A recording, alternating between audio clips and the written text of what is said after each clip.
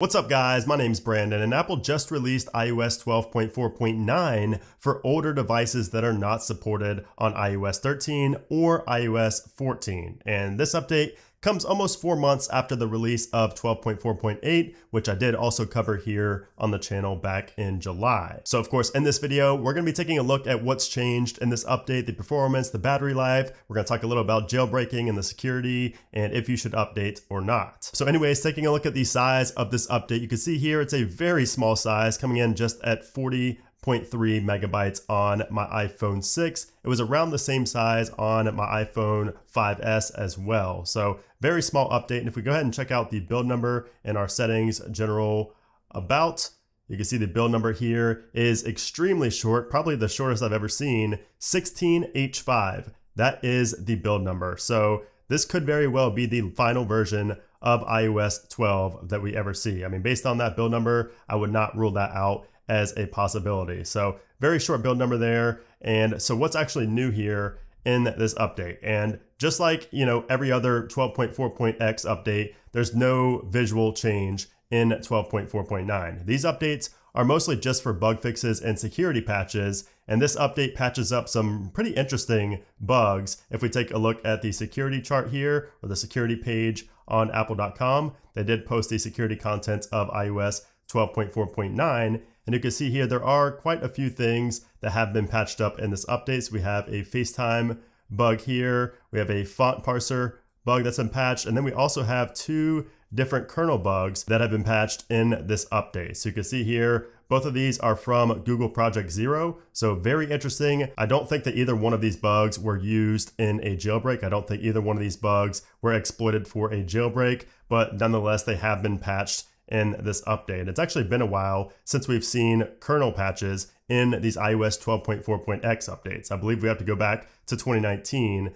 and that was the last time we saw a kernel, multiple kernel bugs get patched in iOS 12. Now, if you're into jailbreaking and you're wondering about the uncover and the check rain jailbreaks, just know that the uncover jailbreak did actually give me an error on 12.4.9. So I'm sure that will get fixed in the future, but just be aware that updating to 12.4.9 as of right now, the recording of this video on November 6th, uncover does not work on 12.4.9. However, if you use the check rain jailbreak, that works just fine on 12.4.9. So this update does not patch the exploit that was used in the uncovered jailbreak, so it doesn't seem to be a permanent error or anything like that for the uncovered jailbreak. Just right now, it does not work. And again, we do not have any visual changes or no new settings toggles or anything like that. We're not going to get dark mode for the iPhone 6 or the iPhone 5S. None of those things are going to happen, this late in the game. I mean, we are years past iOS 12. It's really amazing that Apple is even still supporting, the iPhone 6 and the iPhone 5S so many years later. I mean, Android and other operating systems would never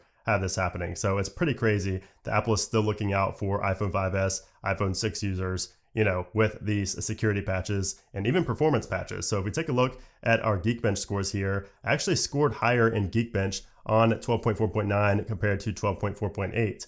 So you can see here back in July, on July 15th, I scored a 300 and a 456, and now on 12.4.9, a 308 and a 582. So a much higher multi-core score there. And actually looking down back in March, this was, I believe, on 12.4.6.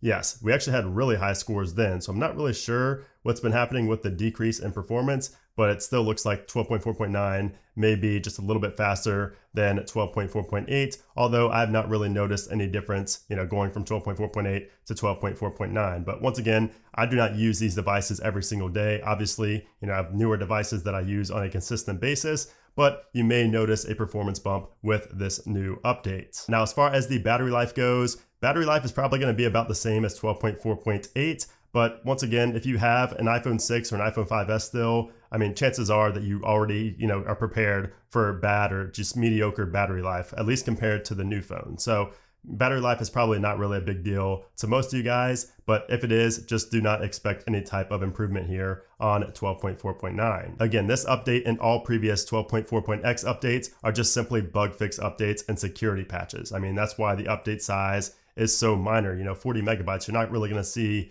battery life or major performance improvements with such a small update in the size there. That really just shows that it was strictly bug fixes. And I did also want to mention that 12.4.9 seems to not heat up as much on my iPhone 6 or my iPhone 5S as it did in iOS 12.4.8. So I mentioned that in my 12.4.8 video because it would heat up a lot. It would get extremely hot on the back. But so far after using 12.4.9, even when I did the Geekbench test, it got hot, it got, really warm, but it did not get extremely hot like it did on 12.4.8. That really, concerned me on 12.4.8 how hot my devices got. But 12.4.9 may very well have fixed that because I've noticed less heat coming out of the phone after using it for pretty much a full day now. So now should you update to iOS 12.4.9? And I say, yeah, there's really no reason not to unless you rely on the uncovered jailbreak. So if you use the uncovered jailbreak, I would probably hold off at least until it gets fixed to work for 12.4.9. But if you use the check range jailbreak,